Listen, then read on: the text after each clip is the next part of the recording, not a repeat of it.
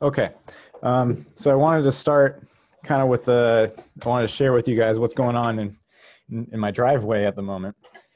This is my younger brother's car. It's a 1978 Fiat Spider, and my brother is 18 years old now, and he got this car when he turned 16. He purchased it from our neighbors up the street, and when he purchased it, it was not running.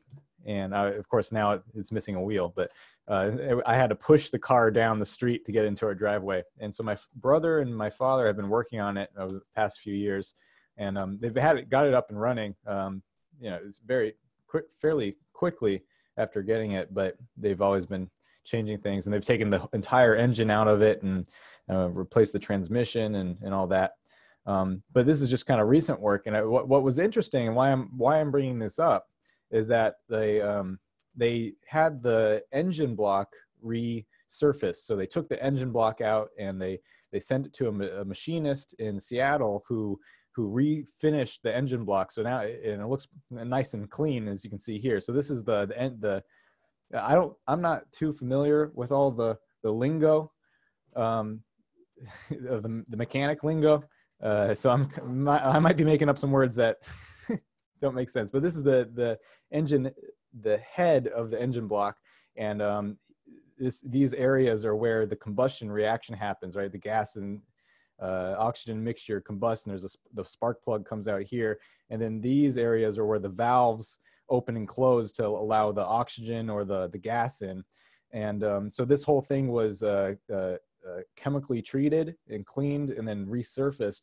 But what I wanted to point out is that these engine blocks are typically sand casted aluminum, and you guys are familiar with sand casting. And I wanted to show you some of the surface features of this resurfaced engine block. And you can see the porosity in the sand cast. It has very high porosity, just evident just through visually inspecting it. And what's also interesting is that the Fiat is also notorious for having parts break down on it. And in fact, my father, I was talking with a machinist who's making these parts or specializing in the Fiat parts, and he said, yeah, the engine blocks have always been notorious for its low quality. And I think it's pretty evident of this high porosity that these are kind of poor materials. But also, why this is out right now is that my brother was adjusting the timing of the car, of the engine.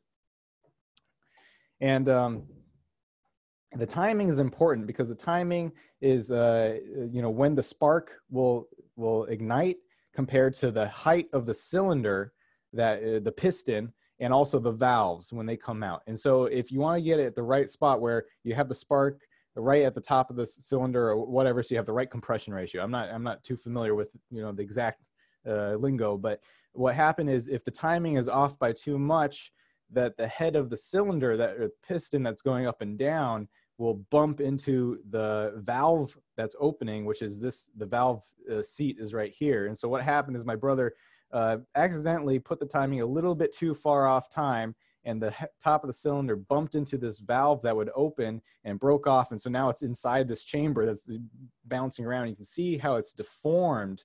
The pieces of this cylinder valve have broken off and deformed inside while the engine was running. And so if we had to take the whole thing, or they had to take the whole thing apart again, this time the engine could stay in the car. Just taking the head off is easier. And what they did recently is they went to a scrapyard that had the same car and got the same part from an old retired car. And so here's the same kind of part, and you see these are the valve parts that kind of open and close, and that's what was destroyed. And so they're going to clean this up and replace the one that was damaged, which is too bad because it's nice and clean already. But anyways, just a little bit of material science. I thought I would share what's kind of going on in our time off. But that's my brother and my father have mainly been doing that. Okay, so we're going to talk about a bit more about the electrochemistry. I wanted to go over some things we learned last lecture, some things that I might have missed, and clarify some things. And we'll talk a bit more about batteries. So last time I talked about the standard reduction potential, right? This list of potentials that these different species will reduce at. I failed to emphasize that these values are measured at standard state. So they're empirically determined at standard state conditions. And the standard state is at 25 degrees Celsius, 1 atmosphere. And then also, most importantly, is the concentration of the species. So in all of these cases, with the exception for some like the metals, like zinc metal, you can't have a concentration in solution, it's a solid. But like iron 3 plus, iron 2 plus, the concentration of iron 3 plus is equal to the concentration of iron 2 plus. And for standard state, I think they keep it at 1 molar, which is it's a bit high in my opinion. But so these values are only accurate when it's at standard state, and that's why it's called the standard reduction potential. It's given by this notation, the E with a little knot above it, that's the standard reduction potential. So if we, in just looking back at this example where we had the cell of the iron 2 and 3 plus and the zinc 2 plus and zinc metal, well, this potential that we calculated, the standard redox potential of the reaction, it's only accurate if we say that the concentration of iron 2 plus is equal to the concentration of iron 3 plus, and then the concentration of zinc 2 plus is 1 molar. Okay, so that's only the case, and I kind of forgot to mention that. I wanted to go over that in more detail. You know, what happens to the voltage of this cell if the concentration is not the same for each species? Okay, so what does the voltage look like in that case? And this follows what's called the Nernst equation. Okay, so this equation relates the voltage, the redox potential of the species related to its standard reduction potential at standard state, and then how it changes concentration. So minus RT, R is the gas constant, T is temperature in Kelvin, N is the number of electrons involved in the reaction. So for iron 2 plus to iron 3 plus, it's only 1 electron, but like zinc 2 plus to zinc metal is 2 electron reaction. F is Faraday's constant, relates the amount of charge in 1 mole of electrons. And then QR is I want to say reaction quotient. Yeah, reaction quotient. That is the ratio of the products of the reaction to the reactants of the reaction. Okay, so at standard state, the products and the reactants are at equal concentration. And here I've plotted the reduction potential versus the ratio of the products to the reactants of that reaction, of this redox reaction. And you see if they're equal, so it'd be 1 over 1, or it would be equal to 1, that is the value of the standard reduction potential. And for iron 2 to 3 oxide, it's 0.77 volts. But as we increase the amount of reactants, which would be iron, in this case would be iron 3 plus, if we increase the concentration of iron 3 plus relative to iron 2 plus, the voltage of this redox voltage increases. Okay, and the opposite's true for if we increase the amount of products. Okay, this should be familiar with, you should be familiar with this. You've probably learned this in freshman chemistry and even high school chemistry. This is a principle called Le Chatelier's principle. Okay, and that says, you know, if you have more product, then the reaction will be favored to go in the reverse. Or if you have more reactant, it'll be favorable in the forward reaction. All right, so all we're saying is that we have more reactant versus product, and so there's going to be a greater thermodynamic driving force for that reaction to proceed instead if it had more product than reactant. Okay, I mean, even if the amount of product is very low, or excuse me, if the amount of product is very high, there's still a positive potential, which means there's still a thermodynamic driving force for that reaction to proceed. It's just lower than if it was the other way around. Okay. So here's an example of that. I've taken 2 cells, solution A and solution B, and they are both made up of iron 2 plus and iron 3 plus, but the difference is the difference in concentration of the 3 plus to 2 plus. So in solution A, we have a greater amount of iron 3 plus. In solution B, we have a greater amount of iron 2 plus. So you can use the Nernst equation to calculate the redox potential in solution A. Okay, so we have the standard redox potential of iron is 0.77, and the natural log of the concentration in this case is 1. The concentration of the product, iron 2 plus, is 1 in this case, and the reactant is 10. Okay, so it has a redox potential that's above its standard redox potential. And then the opposite's true for solution B. It has a redox potential that's lower. So if you compare these two together, there is a potential difference between these two cells. So if you were to take the multimeter and measure between, you would see a voltage, and that voltage is the difference between these two.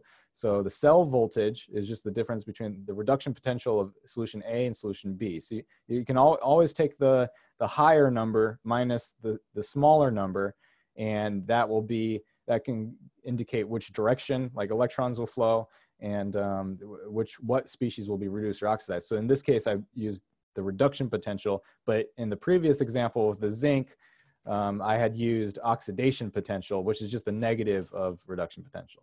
All right, so it is the opposite here. So you have to add the oxidation potential in this case. So the question is this, when will this reaction stop? All right, so if we were to short circuit this, just put a wire across this, then electrons will flow from this side. The iron 2+ will oxidize, it'll give electrons and flow into this side and reduce the iron 3+. And that will continue until a certain point, and that is, of course, equilibrium of the entire system. But the question is, when does it reach equilibrium? Okay, so we know at equilibrium, there's no net production of product, and there's no net forward reaction, and there's no net reverse reaction. Okay, so that means that the potential between the two cells at equilibrium would be 0. All right, so, or Gibbs free energy would be 0. Right, there's no thermodynamic driving force to go one way or the other. And so the question is, at what concentration of these two cells will that occur at? When will the reaction stop taking place? And in this example, I should have started with 9 in one to make the total 10, but the total concentration of iron is actually 11. So that's kind of my mistake, but that's fine. So the total concentration of iron in this case is 11. So when this cell has a concentration of 5.5 millimolar iron 3+ and 5.5 iron 2+, and that's the same as this cell, that's when the voltage between the two will be 0. Okay, and so that's when the reaction will stop, or current will stop flowing between the two. There's no potential to drive the current. So another question is, in this example is fairly simple. The concentrations are the same in both, right? The total amount of iron in both cells is 11 millimolar. What if one of the cells had a much higher concentration of iron? For example, let's say solution A had a 100 millimolar iron 3+ and 1 millimolar iron 2+, but solution B was kept the same. All right, then what would the final concentration be? Now, before this lecture, I had prepared the slide, but unfortunately I lost it and it didn't save. And I'm wondering, we could go through it, but actually this morning's lecture was kind of long, so I think I'll skip that. But the answer is, you have to think of, as you take electrons away from solution B, all right, for every 1 millimole of electrons you take away, right, you're creating 1 millimole of iron 3+. And then the same for this solution, you're giving it 1 millimole of electrons, you're creating 1 millimole of iron 2+. So if this was 100 millimolars, the most this could change in concentration at the maximum, let's say it took all the electrons away from these irons, then the most it could be would be 9, or excuse me, 10. It only has 10 millimolars of electrons to give.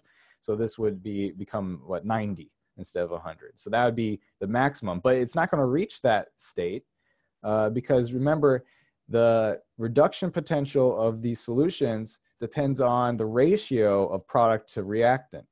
Okay, so actually, before it depletes all of its electrons, that ratio is going to create such a potential that it's going to equilibrate and turn to 0. It's a lot more clear when I had that extra slide. I'll see if I can upload it later. It'll make more sense. But let's move on. So this is something I was thinking about last night when I was making these slides. Is how is this different than having just iron and 2 plus and 3 plus in solution, right? I mean, what's stopping this iron 2 plus from giving electrons to this iron 3 plus and reducing it, right? It's kind of similar to this. And if the concentrations are different, right? I'm embarrassed to admit I spent a long time thinking about this, and it was driving me nuts, thinking why it didn't make sense. And the reason is, well, of course, in solution, you are having this electron transfer between iron 2 plus and iron 3 plus all the time, right? It's fine. It's natural to have some exchange. But the point is that I was missing is that if you remove an electron from this iron atom and give it to this iron atom, the concentration of iron 3 plus and iron 2 plus does not change, right? You just removed it from one iron and gave it to another. And it took me about an hour to figure that out. I'm like, oh, I'm I was a little bit embarrassed about that. Anyways, so it is different. This solution, you could say, is at equilibrium. It has an equilibrium potential. This system is not at equilibrium, okay, until the voltage reaches 0. But if you're just looking at individual solutions, you could say, yeah, that solution is at equilibrium, but the system is not. And that's, particularly introducing the salt bridge will give you this potential between the two electrodes. In a side note, I was at a museum in Germany. This is related. I was in Germany with my wife when I was an undergrad, and we were vacationing, and I think it was in Dresden. We went to some science museum, and there was this really cool demo that talked about the corrosion potential between different metals, or the activity between different metals, where they had a metal, one type of metal, like aluminum, and it had another type of metal, copper, and they were like plates. And it had a voltmeter, just like in this setup, okay? And the idea was you would put your hands on these plates, and then the voltmeter would read a voltage, okay? So how does that work? It's very similar to this setup where you have, say you have the copper plate on one side, the aluminum plate on another, and then they're connected to the voltmeter that we're looking at. And then your own body is making the salt bridge to connect the two. And that's when the voltage reads. So your body is the electrolyte to measure this potential difference. And I thought it was really cool because there's all these different metals, and you put your hands on different things, and it would make the voltmeter go to different voltages. Anyways, so pretty cool demo. You can try out if you have a voltmeter and see if it works. Okay, so here's a method of determining the standard reduction potential. This is called potentiometric titration, and there's other types of titration. Is when you add a species to a solution, like drop by drop, and you're measuring the volume added to the solution. Okay, so you're probably familiar with acid-base titration, right? You might have a solution that has an indicator that changes color when it reaches a certain pH. And then you titrate it with an acid, and you're measuring the volume added to that solution, and you're monitoring it, and then all of a sudden it hits that pH and it changes color. So that's an acid-base titration. In this type of titration, you have a species of redox active ions in solution. So in this example, we have tin 2 plus and iron 2 plus, just 100% tin 2 plus, 100% iron 2 plus. And we're titrating it with this ion. This is, and correct me if I'm wrong, I think it's cerium. I believe it's cerium. I could be saying that wrong. Cerium 4 plus. So cerium 4 plus, it has a very high reduction potential, 1.6 volts. So that means if it comes in contact with any of these ions, it's going to easily oxidize those ions. So those ions are going to oxidize. Cesium 4 plus is going to steal an electron from those ions. Okay, so if we start with this solution of 2 plus ions, and what you do is that you measure the redox potential, so the potential between the platinum and a reference electrode, such as a standard hydrogen electrode. So you're measuring whatever reactions happening at the surface of this electrode. as you titrate it. Okay, so this is very much at equilibrium. You add a little bit of cerium, you let it mix up together, and so it goes to equilibrium, and you measure the voltage. And so you take these different points as you add the cerium, and you measure the volume of cerium, and that's relative to the concentration of the cerium. Okay, and you'll get a plot like this. And this plot very much is the Nernst equation for each species. So all I did is I modeled the Nernst equation for tin 2 plus to 4 plus, and then I also modeled the Nernst equation 2 plus to 3 plus, and I just kind of added them together. And at the inflection point is the standard reduction potential. And remember, standard reduction potential is when the concentration of the product is equal to the concentration of the reactant. All right, so at this potential, or at this volume added, you have reduced half, you have oxidized half of the tin ions in solution. All right, and then you continue, and then at this point, you've oxidized all of the tin ions, and then you start oxidizing the iron ions. And then this, at the halfway point, that's the standard redox potential, is half of the iron ions have been oxidized. Now, one question is, when you drop the cerium in, why is it that only the tin oxidizes and not the iron? Okay, because I mean, iron is also lower in reduction potential than the cerium. So, both of these are fair game to being oxidized, right? But if you were to measure it, you'd only see the tin oxidize. So in reality, when we drop this liquid in and the cerium reacts with the liquid, it could very well, it's very possible that it does oxidize the iron 2 plus to iron 3 plus. However, iron 3 plus also has a higher reduction potential than tin 4 plus. Okay, so that means the iron 3 plus is oxidizing any tin 2 plus that's present as well. So any iron 2 plus that gets oxidized goes forward and oxidizes tin 2 plus and becomes reduced again. Anyways. Okay, so that's potentiometric titration. And again, the important of this type of technique is that it's at equilibrium. All right, each data point we collect is at equilibrium. Now we'll talk about cyclic voltammetry, and I introduced this before, but what's different with cyclic voltammetry is that we are no longer at equilibrium. All right, so in this type of test, you might have a 3-electrode cell like this, where you have the working electrode, and that's going to be the reaction that you're interested in. So you're measuring the voltage of that reaction against a reference electrode, and then you're applying a current between that and the counter electrode. So the purpose of the counter electrode is only to provide electrons or take away electrons, but we're not really interested in whatever redox reactions happening on that surface, because we're not measuring the voltage. Now, I said that we're supplying a current, but I mean, really, we're controlling the voltage. So this type of test, we control the voltage, and we set it so that it linearly increases at a certain rate and then decreases at a certain rate between arbitrary points that we select. It's important that these voltages are within like the electrolyte range. So if you're working with water, and if you push the voltage too far, then the water or the electrolyte will start breaking down as well, and you'll get other things that you're not interested in. Okay. So here's this should be a video if I click, or let's see. Yeah, this happened in the morning too. Oh, there we go. So this is the test. Okay. So we start out at a negative potential. Okay, let's say we're starting with iron ferrous chloride.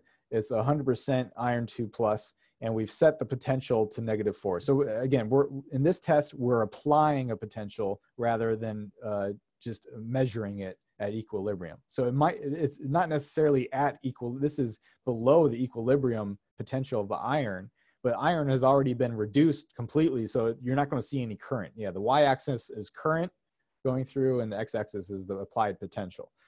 So we're not at equilibrium at -0.4, and this is voltage versus the standard reduction potential. So at 0 volts, that's just going to be for iron 0.77 volts versus SHE.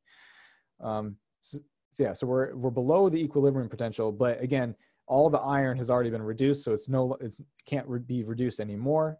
And we sweep the voltage we increase the voltage, and then we start to reach the reduction potential, and that's when we see current, and the current corresponds to the reaction. The electrons are being delivered to the iron, or taken away from the iron 2+, and it's oxidizing at that surface, okay?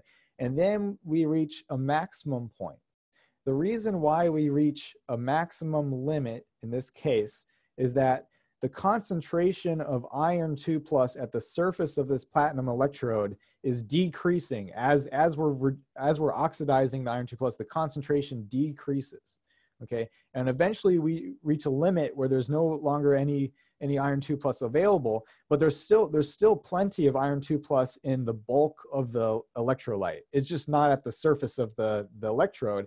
And so what happens is we've reached a diffusion limit. So we're waiting for the ions in solution to diffuse to the surface, and then also the iron 3+ in the against the surface to diffuse away from the surface. All right, so that's why the current starts to go down. Even though there's plenty of iron 2+ still in the solution, the current starts to go down because of a diffusion limit. So it's a kinetic limitation. And this peak current also can depend on, you know, the size of this electrode. If you have a higher surface area, of course, you're going to have a higher current than a smaller, like a wire, platinum wire. Okay, so we're continuing to push this this voltage. Let's see if I can. Okay, we'll go up, and then we reach the final voltage and reverse it. Okay, so we've reached our end voltage, which would be this point here, and then we start to sweep the voltage down. Okay, so at this point we still have positive current. See, it's above 0. If we have positive current, that means that electrons are flowing away from this electrode. They're flowing out of that electrode. We're oxidizing it. So we're still oxidizing the iron because there's still plenty of iron available until we reach 0. And at that point, then we switch from oxidation to reduction. Okay, so now the electrons are flowing to the platinum electrode here and reducing the iron 3+ species. And then the same thing happens, that you have a diffusion limit of the iron 3+ available at the surface, and then it continues to go. Okay, so that's an interesting to think about. And this kind of the fact that, you know, we're at a positive potential versus SHE. So remember, this 0, it should be really just 0.77 actually. We're at 0.77 volts above SHE. And we have both, you know, we can have positive current or negative current. And, you know, for the longest time, I forget when I learned this, but I always thought, you know, if you have a battery and you discharge the battery, right, you're getting current out of the battery. And then if you want to recharge the battery, all you have to do is apply a reverse a current. You know, if your battery discharges at 3 volts and you want to recharge it, you apply -3 volts, and that is entirely incorrect. If you do that, you're gonna blow up the battery. All right, if you want to recharge a battery, let's say your lithium-ion battery discharges at 3 or 4 volts. To recharge it, you actually want to apply a higher voltage across the same terminals. You're going to increase it to 4 volts or 5 volts. Okay, so it's kind of interesting to think about. You know, even though in both cases we have positive voltage across the electrodes, the current can be either positive or negative, which is kind of strange. Now that's versus a reference, of course, versus the other electrode. The potential does change. So that's where it's a bit different. So here's another thing to think about. Let's say we're running our test and we start increasing the current and we hit this 0 volts, all right? We're at the standard state. If we were to stop the test, let's say well, not necessarily stop, but we hold the voltage at 0. If we were to hold the voltage at 0, what would happen? Okay, we hold the voltage at 0. We don't progress any higher or lower. What happens is the current will decay along 0, okay, until it reaches 0 volts. All right, and at that point, we know that 0 volts versus the standard reduction potential, that is when the product is equal to the reactant. Okay, and actually in this case, because in this setup, it doesn't make too much sense actually. I'll show it in the next setup. But because there's a bulk solution of iron 2+, we would probably might not ever reach 0, because there's still going to be plenty of iron 2+ in the bulk that's diffusing. So we'll probably reach its current limit. I want to correct myself there, but the next slide, it makes more sense. So yeah, this type of cyclic voltammetry has this diffusion limit, okay? But there's another type. If you take this electrode and you move it around, for example, this is called a spinning disc electrode. So it's basically a platinum electrode that's a disc, and it spins in the solution. And as it spins, it's creating a convection current in the solution. So you're always delivering fresh iron 2+ to the solution. And so it no longer has that diffusion limit where the current goes back down, but it still has a current limit. And this current limit depends on factors like the concentration of ions, the size of the electrode, the speed that's spinning at. And also what's important is the diffusion of the redox active species, all right? So you can use this type of test, and if you know all those other parameters, you can calculate the diffusion coefficient of that ion in solution. So this is kind of an interesting test to do if you need to find diffusion coefficient of ionic species in redox ionic species in the solution, okay? So again, this type of cyclic voltammetry, this type of test, we're taking it away from equilibrium and driving the reaction. So in these, what I've showed is that we have a redox active species as part of the electrolyte. It's in the solution. But batteries and other electrochemical materials, the redox active solution is not, it's not an aqueous ion. It's actually a part of a solid. Okay, so in this case, all the species are already present at the platinum. So depending on what the material is, you don't have to worry about diffusion of your redox active species to the surface anymore. It's already on the surface, and if it has high electrical conductivity, then it has no problem.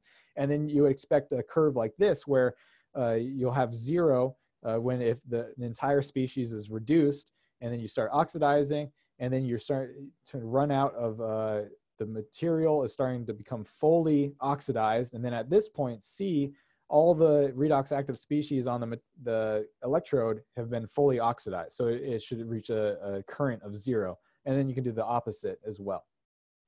But oftentimes in electrode materials like battery materials, there's still an influence of diffusion. So you'll still see that these peaks will shift away from 0, and because of the diffusion limit. And that's because, if you have a lithium-ion battery, you're still relying on the lithium from solution to diffuse into the material. And so you can still deplete the concentration of lithium at the surface, and so you're still limited by that. And not only that, that's the solution resistance, but also the diffusion resistance inside the material, right? So you can intercalate lithium or sodium right into the surface of the material, but it still needs to diffuse throughout the material to make room for more lithium or sodium. And so that can also limit this reaction. And so if that happens, you'll see a splitting of the peaks, okay? And in general, if you increase the scan speed, all right, if we're sweeping the voltage faster, you'll see a bigger split in the peaks, and also the current will also increase, but you'll see a bigger split because the diffusion is more limited at faster scan speeds. Okay. Oh yeah, so in this example, this is where I can talk more about, if you were to take this material and bring it, measure it up to this point at 0 volts versus its standard reduction potential, and you were to stop the test, okay, what would happen? Well, remember, even if we are applying 0 volts versus the standard reduction potential, it's not at equilibrium. Even if we're applying the standard reduction potential, it's not at equilibrium yet because we have current. We still have current. If you have current, it means there's a reaction undergoing, and so that means it's not at equilibrium. But over time, if you hold it at 0 volts, the current will decay. The current will go down and then reach 0 current. And then once it has reached 0 current, then you're at equilibrium, okay? Another thing to think about is, what if we had taken this material, pushed it to 0 volts, and then stopped the test, and then no longer control the voltage? If we no longer apply a current, if we disconnect this wire, we push it to 0 volts and we disconnect this wire, what would happen to the voltage? the voltage would go back down. Because when we had brought it to 0 volts, by forcing electrons in or out of the solution, that's not at equilibrium. Remember, this cyclic photometry is not at equilibrium. We're pushing it away from equilibrium in order for the reaction to proceed. And if we had stopped it at this point, it would go back, the voltage would go back to whatever its equilibrium voltage would be. It would probably be, it depends on the number of species that had already been reduced, it would probably be somewhere. And again, if we had driven it all the way to 0, held it there, the current goes down to 0, left it, then at 0, half the species are reduced and half the species are oxidized. Okay. Oh yeah, so another question to think about is in these 3 electrode cells, I mentioned this before, we're taking electrons away or giving electrons to the counter electrode. So there's some sort of redox reaction occurring at the counter electrode, but like I said, we don't really care about it. But in my research, I was interested in learning what exactly it was going on at that. In part of my research, I was investigating mixing non-aqueous and aqueous solvents together and doing 3 electrode tests. But one of the problems was I wanted to keep the concentration of water in my non-aqueous solvent consistent. And but the problem is in a 3 electrode test, if you have your counter electrode providing or taking electrons, it means that something is breaking down at that side, which meant that the water was breaking down. I wanted to keep that consistent. So in this experiment, I just had a completely aqueous cell. So it's all water, and I had an electrolyte. I had my material on a carbon cloth electrode, okay? And what's different about this cell is that, typically, right, I have my voltage against the reference electrode, which is, in this case, was silver chloride, is a different type of reference, and the material, and then the current between that and the counter electrode.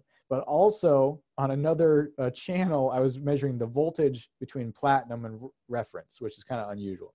This is the typical CV curve of my material, which again was Prussian blue, and this is in water.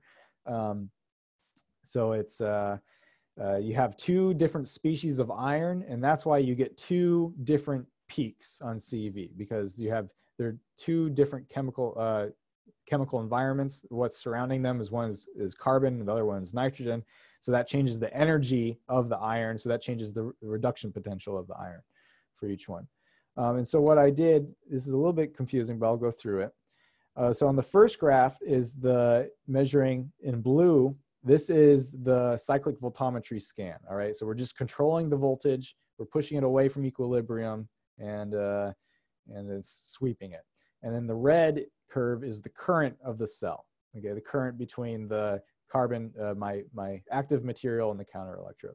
The second graph is the voltage in blue, again from the counter electrode to the reference electrode during the same time during the test. Okay, and what you'll see is during high peaks of current, when we need to supply a lot of electrodes or receive electrodes, you see the voltage against the counter electrode is negative. And then when we switch the current, it goes to the positive. And so if you see this plateau here, I measured that plateau, that potential at these 2 plateaus for the counter electrode, that corresponds to the breaking down of water, the electrolysis of water. Okay, so that's what is happening on this counter electrode during our test, is that we're breaking down water and either giving away electrons or receiving electrons. So if we look at that in more detail, so during the oxidation of my material, I need to take electrons away from the material. So this is reaction A on the counter electrode. Or on the counter electrode, the water is receiving electrons at this negative potential and it's breaking down into hydrogen gas and hydroxide ions. Okay, and then on the reverse, during reduction of my material, I'm giving it electrons. So that means that the counter electrode needs to supply electrons. So we have positive potential where we break down water into oxygen gas and hydrogen ions, and we give away electrons. All right, so this is where these electrons are coming from in the circuit, right? But again, we're not too interested in this, and as long as the cell is a large volume, any changes in pH should be rather insignificant, okay? unless you're going to run the test for, you know, a very long time, or if the cell size is very small, then it could influence it.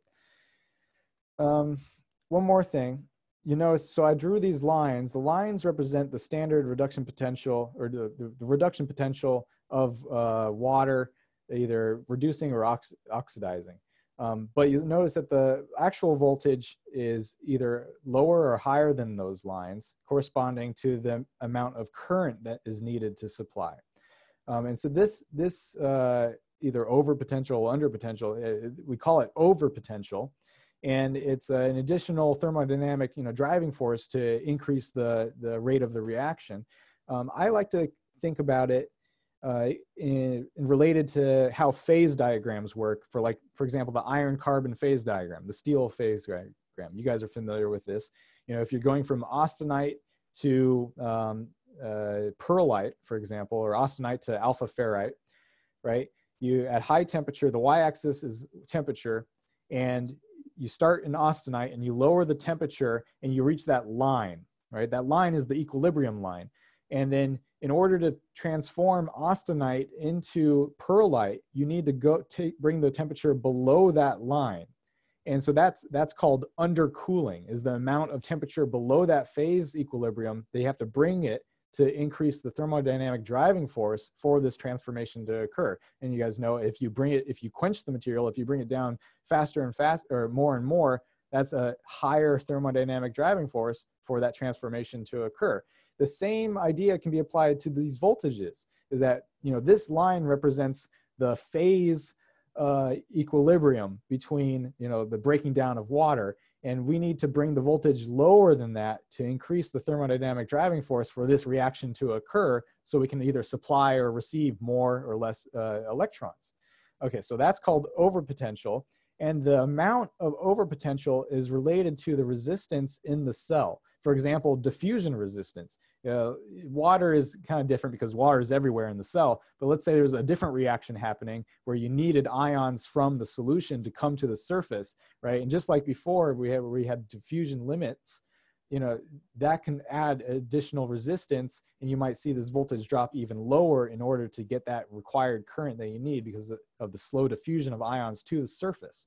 That's one way. There's other things that can increase this resistance, such as the surface area of your electrode.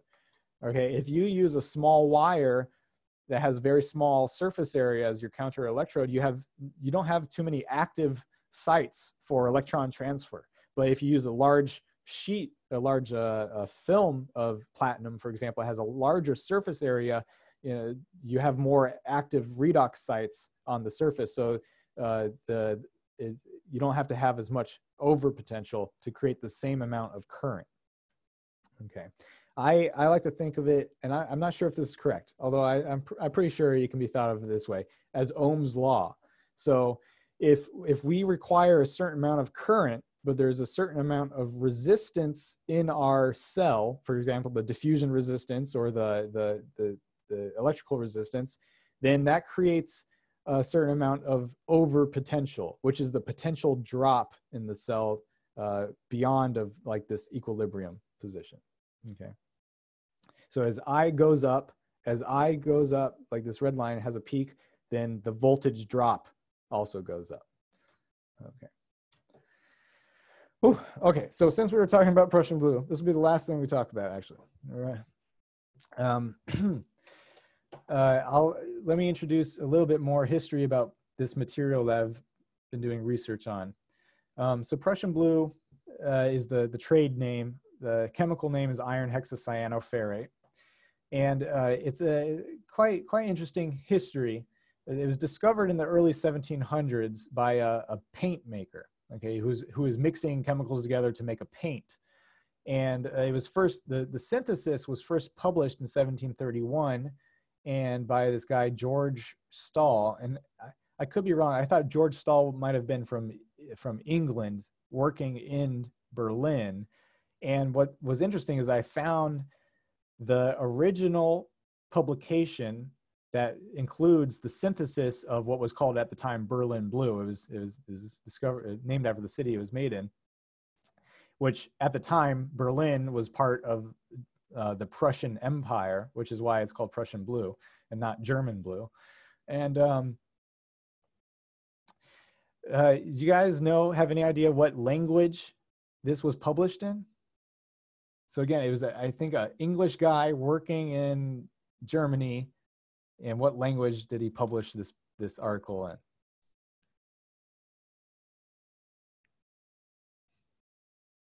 I don't have the chat open. Hold on. If you guys have been asking questions, I haven't seen any of them because the chat wasn't open. Okay, no question. Okay, well, if you can't read it, yes, that's correct, Aaron. The language is Latin, and if you know the language of science during this time period was Latin, even though this guy was English and he was in Germany. Everything was published in Latin, and so now these days the language of science is English. So yeah, convenient for us. But that was kind of interesting. So I found this paper on the Google Books, and you know how you can search through Google Books like word by word. And so I had translated Berlin blue into Latin to find exactly what page it was on, which was kind of cool. I don't know what the rest of it says, but anyway, so it's significant this material was discovered because it became the first synthetic paint pigment. Before, at least for blue, for blue paint pigment. Before, the blues were made out of crushed up minerals, which could be quite expensive, and this provided a cheaper alternative that can also be mass produced.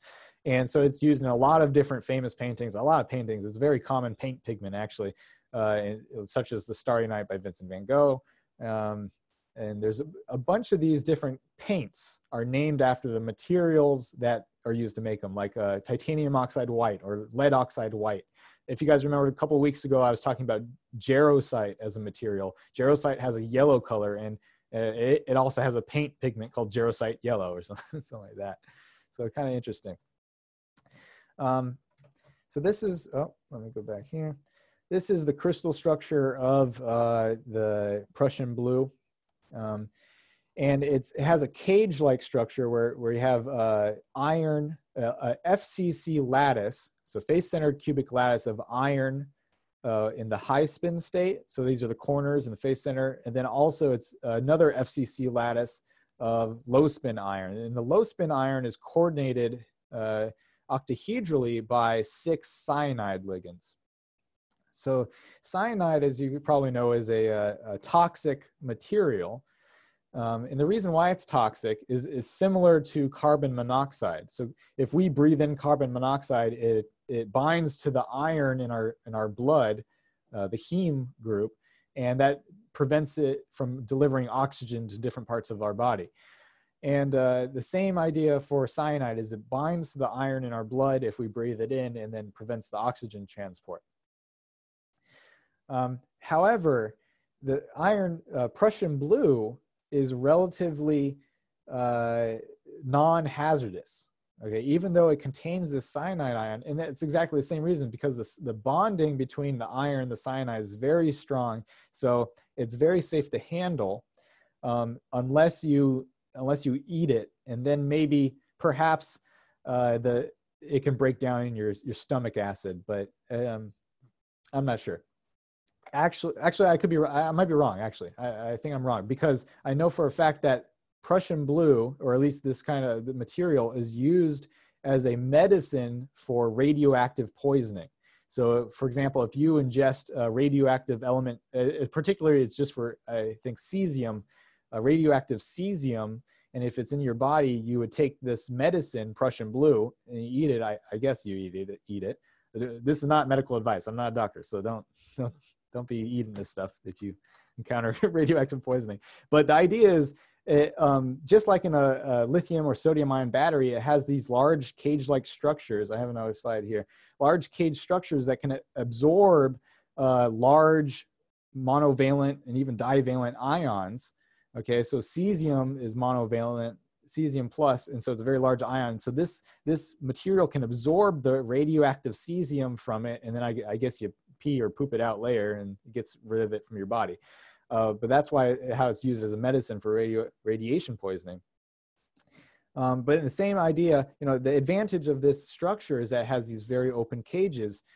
So there's a lot of volume, interstitial volume, for large ions to be intercalated in and out of it at very fast rates, right? So the diffusion coefficient of these ions in the material are fairly high, which is good for a battery material. And not only that, but it's such a large space, you can incorporate even larger ions other than like lithium. For example, sodium plus has good diffusion. Potassium ion has been investigated for this material, a potassium ion battery, that is. I forget also there's a research group in Portland, I forget what university, or in Oregon, and they're investigating ammonium ion batteries. So instead of a single atom, it's a molecule of NH4 plus that gets intercalated in and out of this material.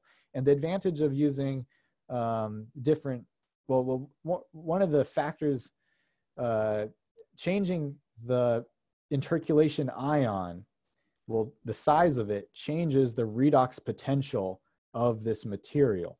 And the larger the ion, this has been studied, that the larger the ion that's intercalated, the higher the redox potential, which is good for a cathode material. You want higher potential. And the ammonium ion is the largest of them all, and it has the highest redox potential for Prussian blue if you intercalate it in.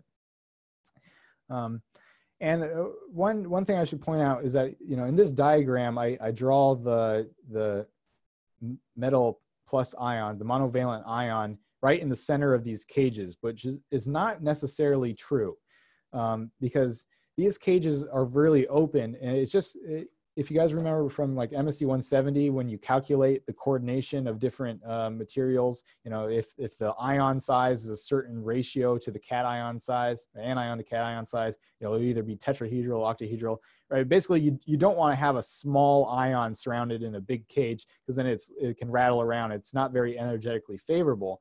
And so the same case is here, is that this cage is so big, it's not necessarily the most energetically favorable site is in the middle. Actually, there's a lot of studies that show simulations that the most energetic sites might actually be, inside one of these squares, or against one of these squares, or against one of these corners. So it's kind of just a simplification in this diagram.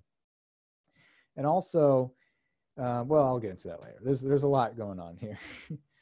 Okay, so like I said before, the energy state of the two different irons, or excuse me, the electron energies of two different irons are different because of what's coordinated to them. So the iron on the outside of this equation here that's bonded to the nitrogen of the cyanide complex, that is in what's called the high spin state. Okay, so these are the d orbitals, the electron orbitals. And if you take a single ion that's not surrounded by anything, all the energy is symmetric all around, and there's nothing around it. If you take a single ion, all the energies are equivalent. They're all equal. They're all lined up with each other. But as soon as you start putting things around it, like ligands, for example, the cyanide ligand, then that's going to change the energy states of these different orbitals. And for octahedral symmetry, it makes this kind of deviation of energy states of the d orbital electrons. Okay, and so depending on what is bonded to it, and also like the bond length of the ligands, that changes the energy splitting of these two energy levels of the d orbitals. And if that energy splitting is large enough, then you start to pair up these electrons, because it's more energetically favorable to make pairs of electrons before distributing them to all these single unoccupied states. And this is called the low spin state. I think I go into that a bit more later.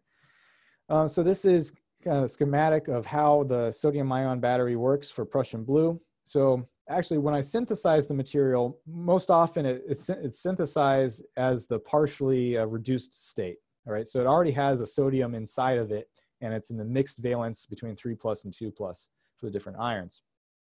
And so usually the first step when I characterize my batteries, I have to either discharge it or charge it first.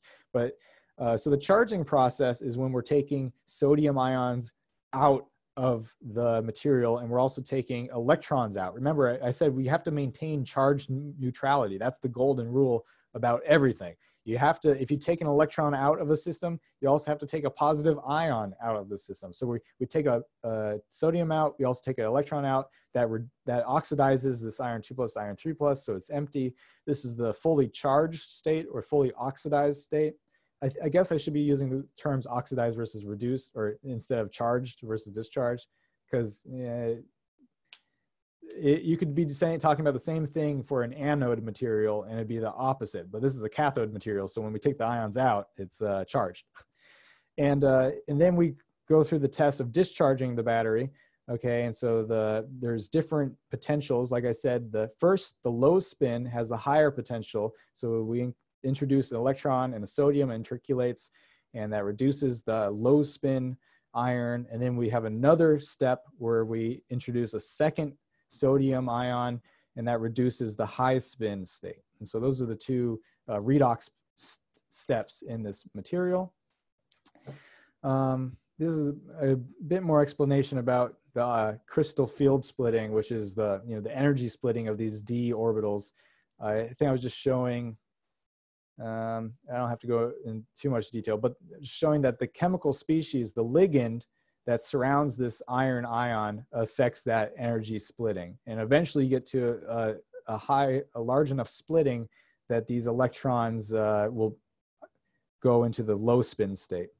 You guys remember from chemistry class what this principle is called when you're adding electrons to orbitals. It's the Pauli exclusion principle. I think that's it. Pauli exclusion principle, where when you add electrons to these orbitals, it's more energetically favorable to have them unoccupied. So you're just going to add one to each orbital. But in this case, for low spin, right, it's more energetically favorable to pair them before adding them to this empty higher energy state. Okay, so when you add an electron, when you pair an electron together, there's a pairing energy involved. So when I add this electron in here, the energy state of these orbitals actually increases, and which is not indicated by these diagrams. But in general, if that added energy is larger than what these energies are at, then it'll go into the high spin because it's more energetically favorable to put it in that position. Anyways, this is kind of a more advanced inorganic chemistry that we don't need to know too much about. Just kind of skim over. There's more. I made these slides, so I like to show them because I spent a lot of work, putting in the fine detail. It's important when you make presentations, the extra detail. Like for example, I put a lot of work into these. These are all handmade, these diagrams, these reference electrodes. So you spend 30 minutes to an hour, maybe less or more, making these diagrams, and then you can use them throughout your entire career. You just recycle them, right? So it's nice to have nice diagrams. But in this case, I talk about how the octahedral splitting energy, which is this energy gap, depends on different things like the metal ion that you're looking at. So in general, I think you might be able to relate this to the periodic table, but valence state is definitely one of them. So like manganese 2 plus versus manganese 4 plus, that energy gap will change depending on the valence state. And then I think more importantly is the ligand. Okay, so what is surrounding these ions, either in liquid or in solid, that will change that energy. And so typically you're used to seeing all the d orbitals lined up like this, right? In this case, it's symmetric electric field. There's nothing around it coordinated to it, and then you start coordinating things to it, and then that changes the energy. Okay, yeah. So here's carbon monoxide and cyanide as strong ligands. Here's some more diagrams. This just talks about the different orbitals between the metal ion, the metal center, and the ligand, and what pairs they make, and whether it's if you have these pi orbitals that make a pi bond, right? So if you have an empty pi orbital for the ligand, and then it's accepting electrons from the metal pi T2G orbitals, then it's a pi acceptor, and that correlates with the larger energy gap. Anyways, don't need to. There's one more. This is a molecular orbital diagram of iron cyanide. So you have your iron ion, your 6 cyanides, and how the orbitals of the cyanides pair up with the orbitals of the iron to make these bonds, right? So you have sigma bonds and pi bonds. And then the energy gap and so on.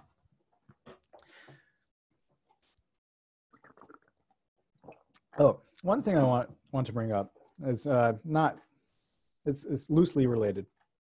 When I was making these orbital diagrams, learning more about these energies, you know, in chemistry, like high school chemistry and freshman chemistry, we always learn, you know, when we're adding the energies, like counting up the electrons in these different energies in orbitals, we always learn to fill the 4s orbitals before the 3d orbitals. And I was trying to figure out why that was. And because, you know, I found some papers related to chemistry education saying that why we should not teach it that way. And the proof that, I mean, 4s has higher energy than 3d, and that's the controversy, right? I'm saying 4s has a higher energy than 3d. And the proof is that if you had, let's say, a neutral iron atom, so you have 2 electrons in the 4s, and you have, you know, these, or is it 6 electrons in the 3d. So, you know, of course, yeah, that makes sense. You're filling the 4s before you filled the 3d. But which electron has the highest energy is the question. And I'm saying the 4s has higher energy than 3d. And the proof is that if you were to ionize this iron, let's say we're ionizing it to iron 2+ or iron 1+, which doesn't exist, which electron do you take away? Are you taking away the 3D electron? Because according to what we learned in chemistry class, we would take away the 3D electron because it has a higher energy. But I'm saying, well, actually 4s has a higher energy. Anyways, that's the proof that, yeah, you take away from the 4s orbital. When you ionize something, you always take away the highest energy electron, and it's coming from the 4s. Anyway, that's a brief aside, but it's something you might want to investigate for yourself. Here's another related side note, but it's related to like these energy levels in materials as well. So we have 3 materials here: corundum, ruby, and sapphire. Do you guys know what chemical equation this is for these materials? What's the chemical formula of these materials, or at least corundum, for example? And it's okay if you don't know, but I hope after today you'll know. Or ruby or sapphire. You know, if I say, hey, what's the chemical equation for sapphire? Okay. Anyway, the chemical equation is aluminum oxide for all 3 of these materials. Okay, so the base material is all aluminum oxide, and it is evident. You know, they all have similar crystallographic orientations and the crystal shapes, so yeah, they're all the same material. The difference between ruby and sapphire is that we've added a dopant. So a dopant is a small concentration of ions that's substituted with the aluminum in this material. And the dopant for ruby is chromium. So adding a little bit of chromium, like less than 1%, will make corundum red ruby. Okay. And then for sapphire, to make it blue, it's you have to add both titanium and iron 2+. And there's some kind of exchange in electrons when it absorbs light. So that's why you need 2. So I guess the question is, well, let me move on. So here's another example where we compare corundum and another mineral called beryl. Okay, another beryllium aluminum silicate. In both of these materials, if you substitute, I believe it's aluminum from beryl, I could be wrong, substitute about 1% chromium into both of these materials, it turns the corundum red, but it turns beryl green, and that's called emerald.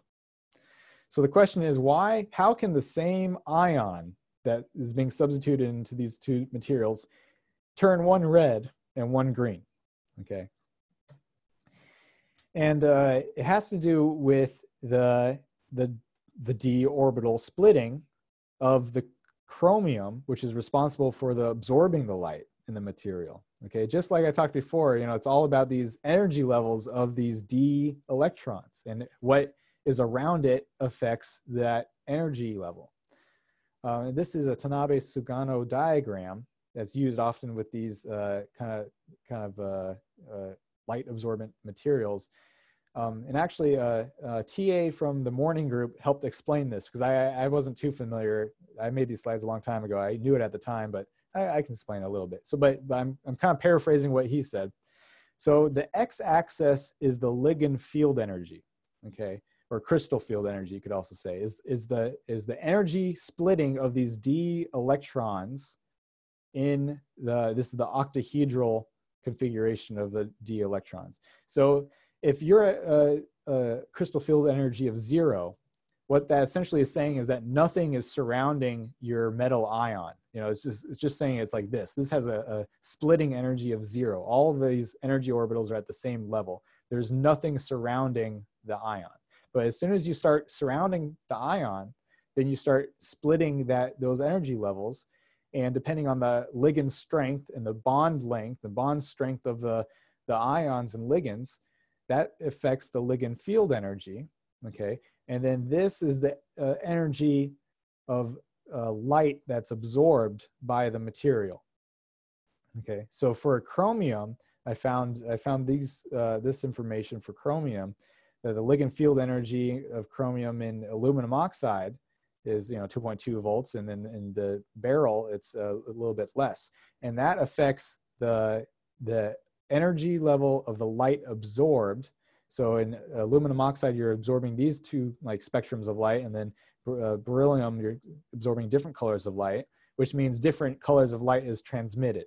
All right, so this helps explain why chromium is responsible for both the red light and green light in both of these materials, and is different because of the ligand field energy, and ligand field energy is different because the local environment surrounding the chromium ion is different in these two different materials. All right. So now you kind of see how everything is related. I talked about, how it's related in the battery materials, right? That changes the redox potential of the battery materials. It changes the optical properties of these materials. There's one more I thought about, I forget. Anyways, here's another chart. It just relates the dopant concentration, the color.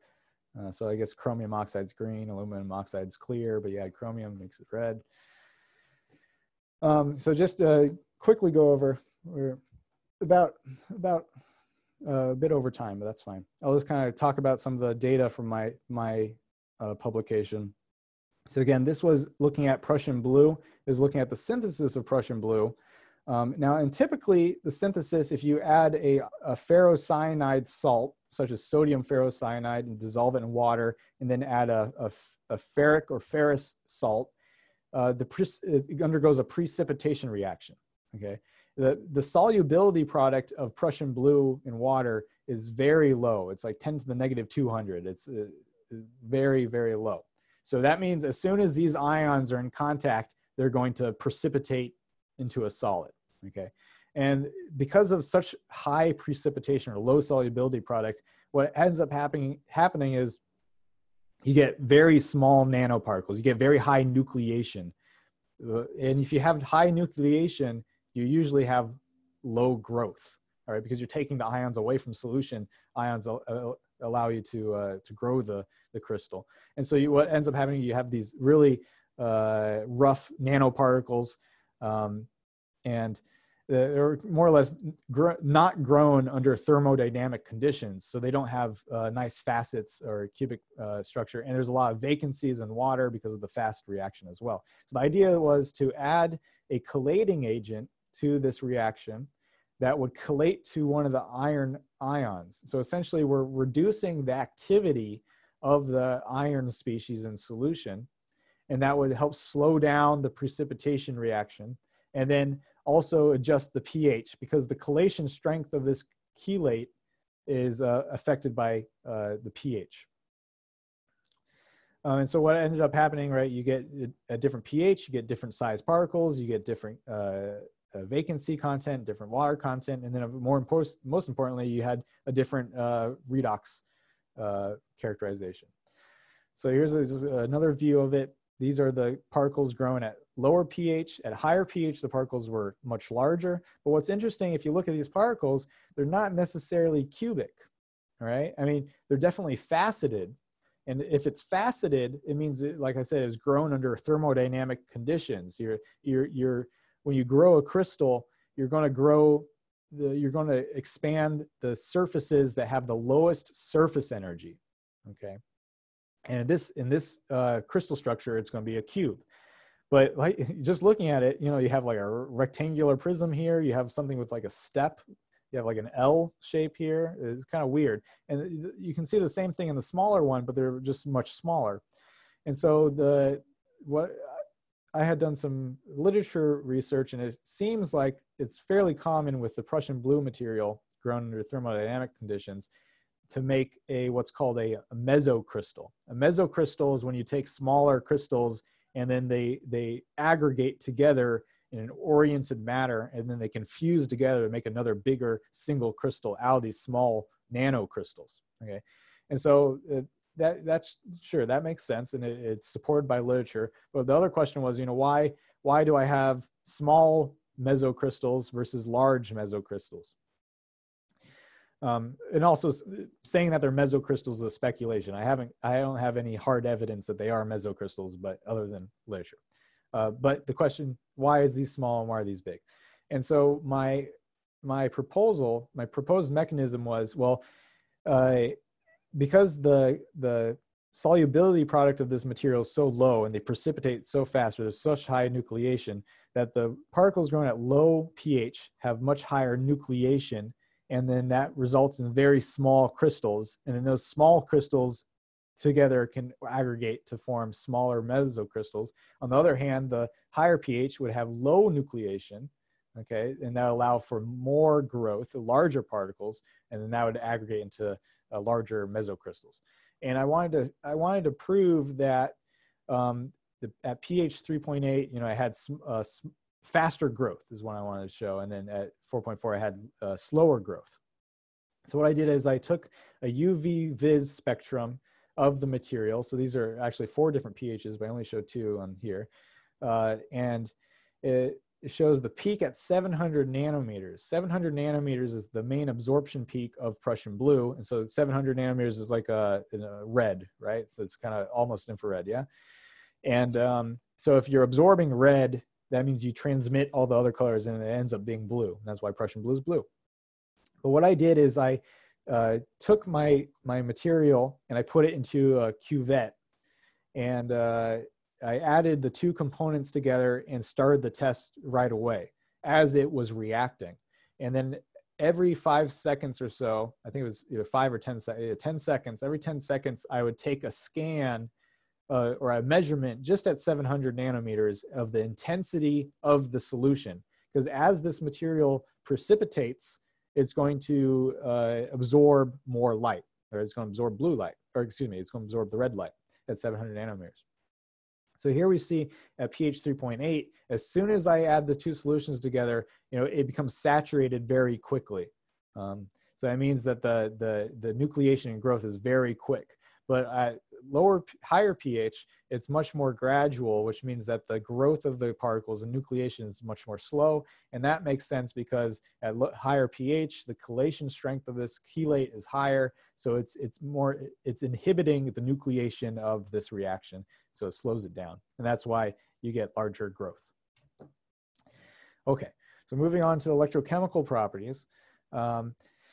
So here is the capacity, the discharge and charge capacity over many cycles. And then also I increase the current rate after every 10 cycles. So remember, this is galvanostatic cycling. So this is like the profile of each one of these dots is like this. And this is actually the last dot of each series is this profile. So if you just look at one curve, this is the discharge curve. You start at high voltage after charging. You're discharging it at a constant rate. So the first section is only 100 milliamps per gram, right? And you measure the voltage as it discharges.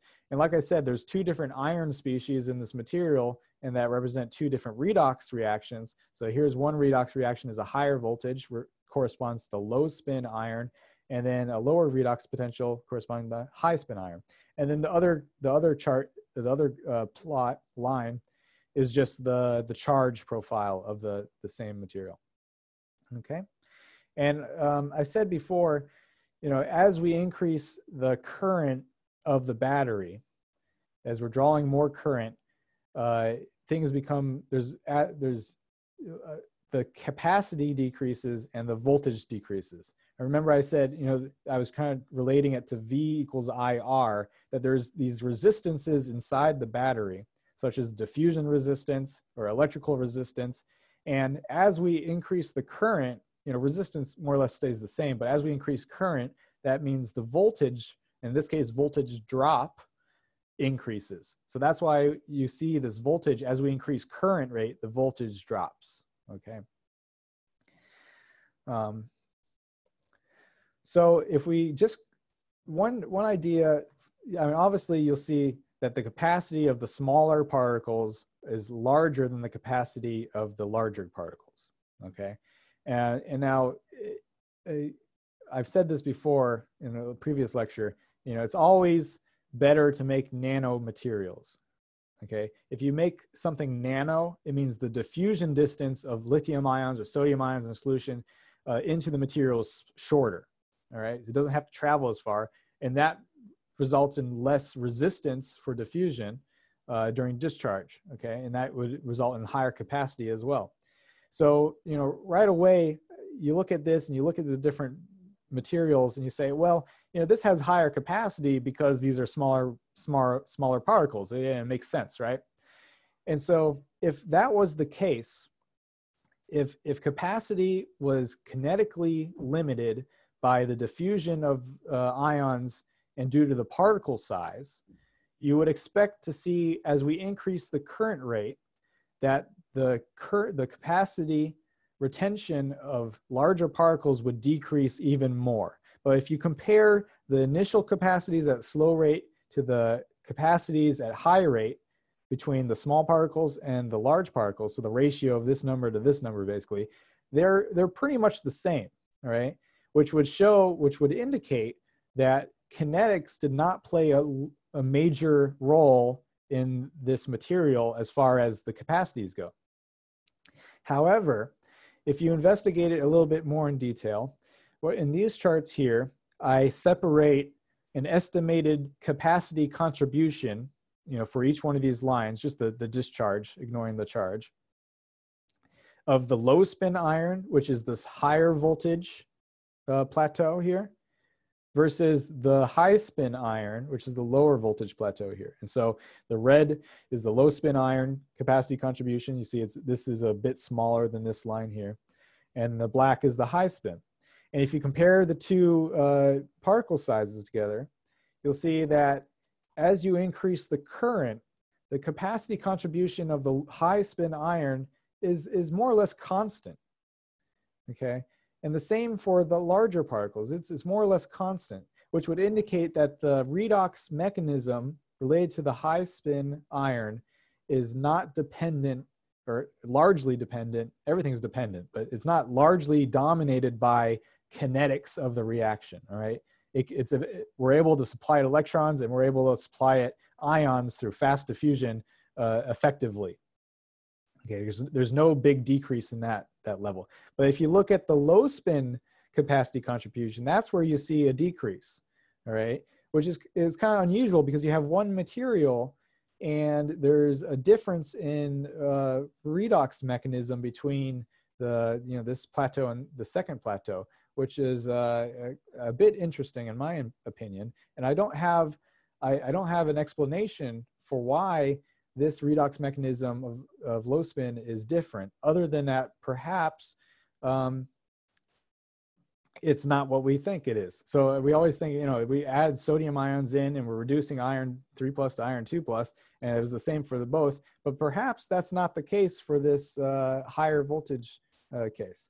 So I'm looking into this. When I get back to lab, this is the next thing I'm going to look at, is investigate this redox potential at different rates of different materials. And I speculate that actually the water content might have something to do with it, actually. Because if you compare a non-aqueous Prussian blue to aqueous Prussian blue battery, you always see that this plateau is much higher in the aqueous state than the non-aqueous state. So it makes me think that water plays a large role in the redox reaction of this material, even in this non-aqueous battery, because I still have water inside my material. So anyways, so the point is that, well, there's still a lot to learn. And I think once I figure this out, I can publish that next paper and I can get out of this university, and then I'll move on to the next big thing. I'm going to end it here. It's been about an hour and a half. Any questions before we leave?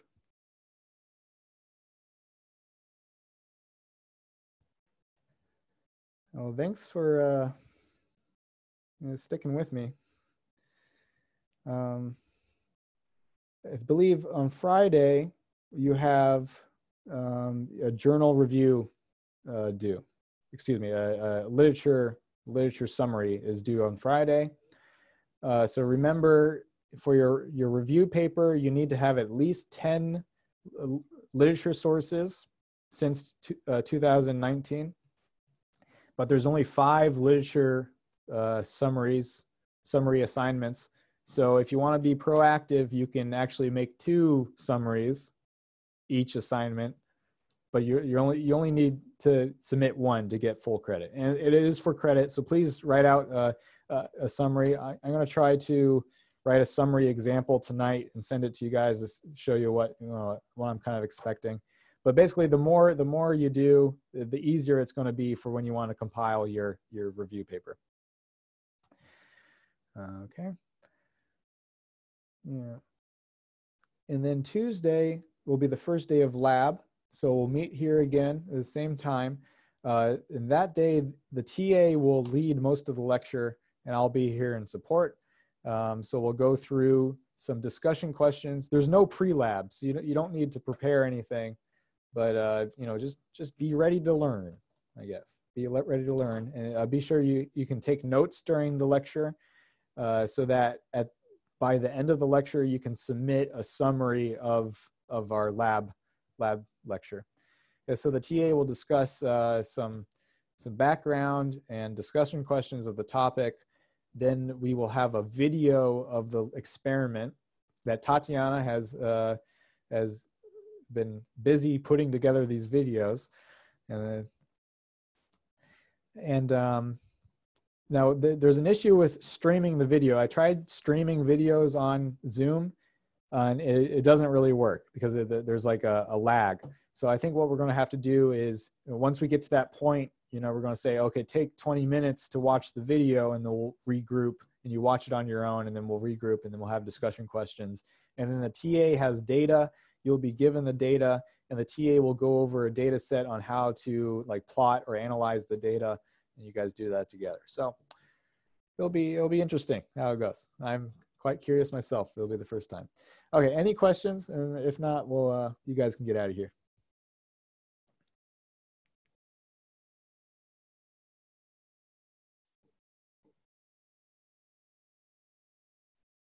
Okay, well, I'll see you guys next week. Have a good weekend, everyone. Try to get some sunlight, but stay away from other people, but try to get outdoors, do some exercise,